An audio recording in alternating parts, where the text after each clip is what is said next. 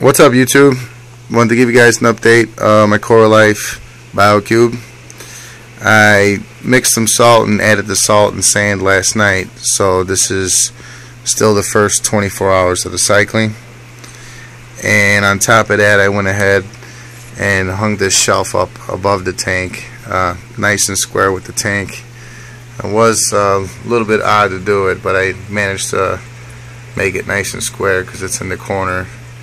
But I did get these into a stud, and I got that into a stud, so I wouldn't have to worry about this light ever starting to lean in towards the tank or actually falling into the tank.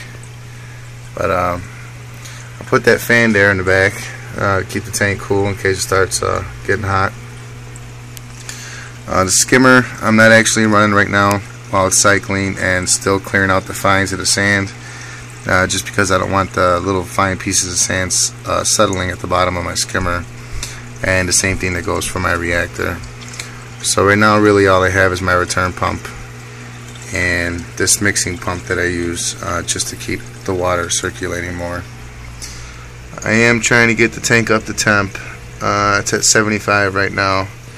It was pretty cold last night, so the temperature kind of dropped. I had to make adjustments with the heater. This is what it's looking like so far, guys. As far as media, I am going to be placing that Phosban inside the reactor, and the ChemiPure is actually already in the tank inside that chamber down in here. And I also added about 5 10 milliliter caps of this BioSpira to help with the cycling process of the tank. Made it a little bubbly at first, but you can see a lot of little bubbles are gone, and that's why they tell you not to run the protein skimmer when you add that. So that was another reason why the protein skimmer is not running.